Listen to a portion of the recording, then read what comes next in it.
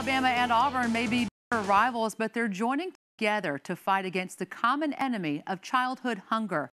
The Alabama School of Social Work and Auburn's Hunger Solutions Institute are teaming up. It's all part of the End Child Hunger in Alabama County Food Guide project. Asia Suttle explains the ultimate goals of this program. The long-term goal is to just help eliminate child hunger, like pretty much basically just bringing down the numbers of families that are experiencing food insecurity. Just letting them know that resources are out there, and just pretty much making people aware that they have resources available in their counties.